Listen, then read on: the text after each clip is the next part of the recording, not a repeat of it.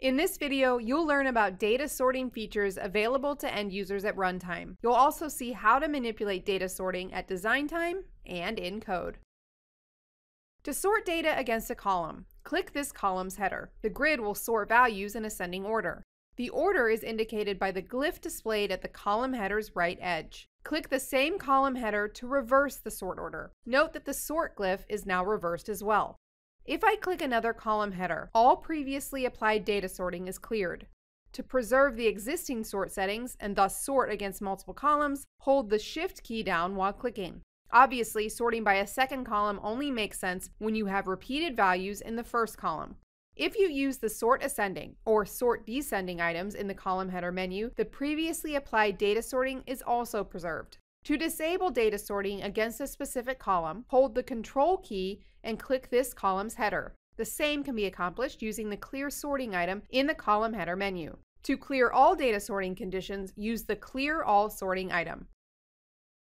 You can sort grid data at design time using column header context menus or the property grid. Click the project name and priority column headers while holding down the Shift key and set their sort order property to ascending. And run the application. Grid data is sorted against the project name and then priority column. Return to design time and clear sort settings of these columns by setting the sort order property to none. To disable end user data sorting against a column, set the column's allow sort option to false. And run the application. Right-click the project name column header to find the sort ascending or sort descending items disabled. Note that you can still sort grid data against other columns. To prevent end-user sorting against all columns in a centralized way, select the grid view, expand the Options customization property, and disable the Allow Sort option. And run the application again to see that the grid's data cannot be sorted. Now let's see how to sort grid data in code. Note that this works regardless of the view's allow sort and the column's allow sort options. I already have the sort button in the ribbon control. Let's sort data against the project name and priority columns in the button's click event handler. First, obtain the grid column objects to which sorting should be applied. Clear existing sort settings by calling the view's clear sorting method. Then, use the sort order property required to sort orders.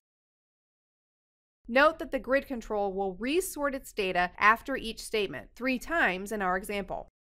To prevent excessive updates, let's use the begin sort and end sort methods. In this case, the grid's data will be resorted only once. Run the application and click the sort button. As a result, grid data is sorted against the project name and then priority columns. Let's return to design time and comment out the code that sorts grid data. Another way to apply sorting to grid columns is to add corresponding items to the view's sort info collection by calling the clear and add range method. This method clears the existing sorting, adds new grid column sort info objects passed as parameters, and only updates the view once so that you don't need the begin sort and end sort methods. Now, run the application again and click the sort button to see the result.